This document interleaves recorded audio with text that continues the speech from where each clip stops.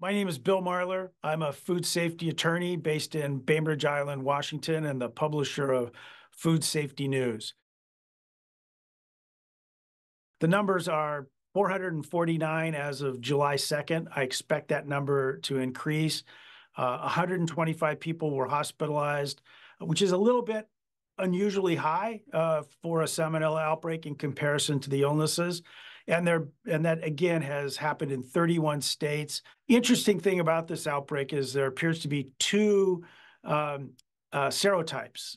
One, Salmonella africans, which is an unusual salmonella that has not been seen very often in the United States. And the other salmonella is Salmonella Braenderup, which has been more common. The common denominator here is that all 449 people share the same whole genome sequence of either Salmonella africana or Salmonella Braenderup. And then the trace back that went from the locations where those people purchased product or consumed product, that all traced back to Florida.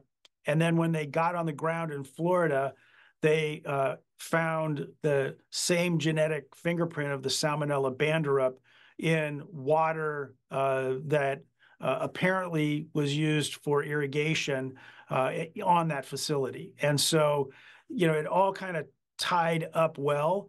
But my strong suspicion is that this is a multi-serotype outbreak, which is sort of unusual because usually what happens in an outbreak is they see one serotype, they see one group of illnesses, and that's the outbreak.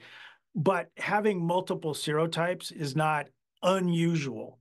You see it every once in a while. It's not, like I said, it's not the usual thing, but probably in 10 or 15% of outbreaks, there may be multiple strains of a bacteria. And if you think about it, that probably makes some sense.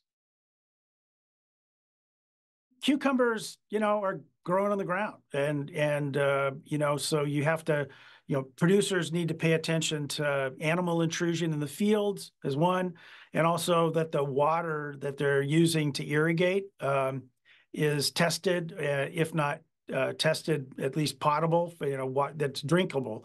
When you're using water that's potentially contaminated or contaminated, it's not surprising that you have an outbreak. Consumers should, obviously wash their produce at home. Restaurants who are serving cucumbers should, again, wash those cucumbers,